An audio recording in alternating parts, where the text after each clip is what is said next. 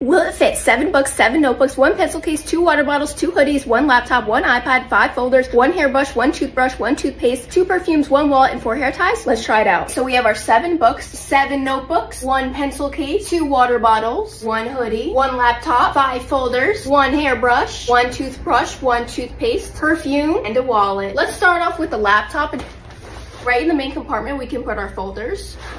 7 notebooks, 7 books.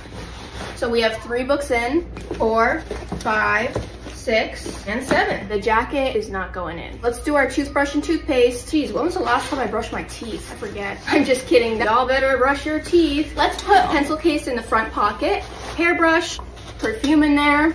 We have our wallet. We only need our credit card. Okay, we have our water bottle. Yeah, that's gonna have to do. All right, so it sort of fits.